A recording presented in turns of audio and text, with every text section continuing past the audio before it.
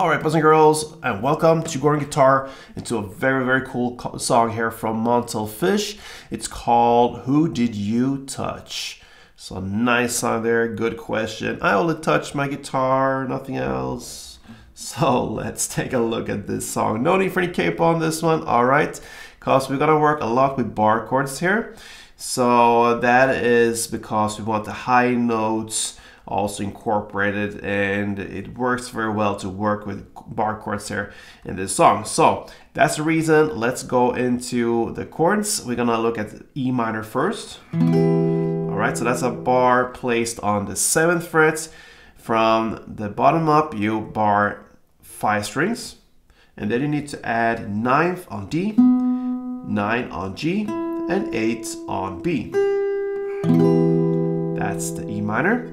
Then we have the D. What I do here, I place 2 bars, one on the 5th fret from the bottom up, 5 strings, and then a second bar on the 7th fret, and I make sure I bar the D, G, and B string. You can also bar the last E string, but we'll not use that one. So 2 bars like this, one on 5th and one on 7th. The next chord will be C, and you just take the same grip there from D and move it 2 frets away from you to this position, and you land now with the first bar on the 3rd fret with the same strings there, and the second bar on the 5th fret with the same string. So exact the same grip from D to C, and that is the power of bar chords, to just move around the same grips pretty much. So this is the C, but we'll also look at the second version of C, which we will use later in the song. It goes like this, and I prefer to go with this C at that point, okay? So that is 3rd on A, 2nd on D, open G, 1st B, and open E, okay? Then we have 2 more chords to go. We have A minor, and that is open A, 2nd D, 2nd G, 1st B, and open E. And then we have the final chord, that's the G. And actually for this song, we can look at the full chord, but we don't need it. We can actually just hold like this. Okay, so that is 3rd fret on the E string in the bass. Everything else is open down there. All right, so there you have all the chords needed for the song. And we have this certain rhythm going on. It goes like this.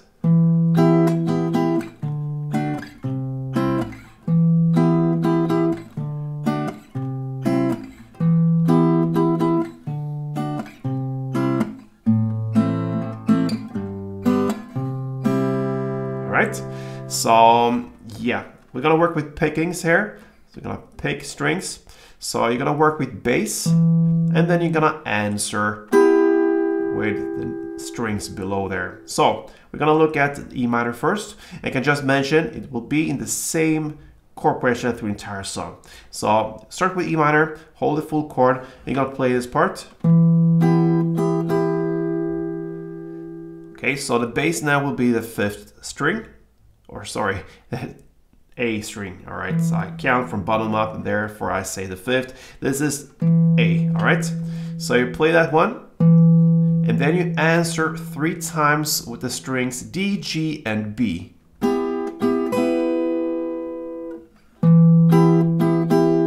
Like this, all right? The important note here, or string, will be the B string. All right, I have also the G and D as the supported strings to this B.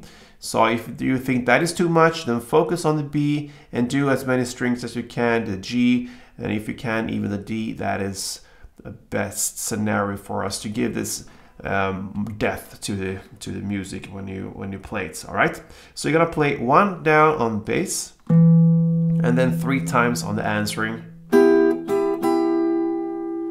and then you move to the D. And you follow the same principle and same strings, 1 down on bass, and then just 1 on the top strings. And then you move to C and play in the same way as D, bass 1 time, and the top strings 1 time. That part, E minor, D, and C, you're gonna play for 3 rounds. So slowly, 1 round goes like this. So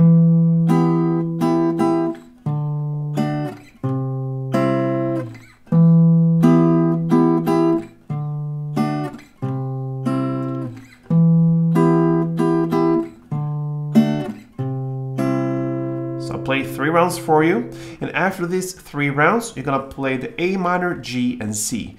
So you're gonna play the same principle here. A minor, you're gonna play. So that is bass note, the A string still, and then you answer one time with the D, G, and B string. With the B string is the note you want to highlight. You're gonna do that for 2 times. So bass, top, bass, top. Then you go to G. Now the bass note will be on the E string, and the note you want to highlight is on the open B. And you play the D and G string to support that B string as well. So just for this one time, 1 bass and 1 answering with the higher notes. And then you go to the final chord, to the C, and now you go back to the bass note, which is the A string. And then you answer on the G, B, and E string, because the E is now the important note, the open E string. So if you think that E string or the G and B is too much, then you focus on perhaps the B and E, but the E string has to be there. So just for once there, and there you have the chord progression, you can say. So to summarize the second part, it was A minor, bass, top, G, top, C, top. That's it. So to push everything together now and see how it mixes together, you're gonna play E minor, D, and C for 3 rounds, and then A minor, G, and C. And then you go back again, E minor, D, C, 3 rounds, A minor, G, and C. Like this, slowly, 1 round.